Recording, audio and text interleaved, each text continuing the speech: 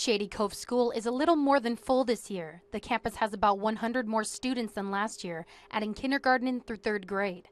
The move comes after the district decided to close Elk Trail School. There was room at Shady Cove School to put our Elk Trail students. We were busing 2/3 of the students up from Shady Cove to Elk Trail.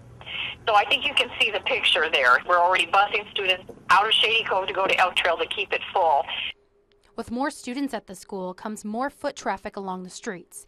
The city of Shady Cove asked for a grant back in May to help expand a nearby street and add sidewalks. Erickson Avenue is a busy street for Shady Cove students before and after school. The grant hasn't come through yet, but a concerned parent is happy the street is being looked at. I think it'll be better to have the kids off the road.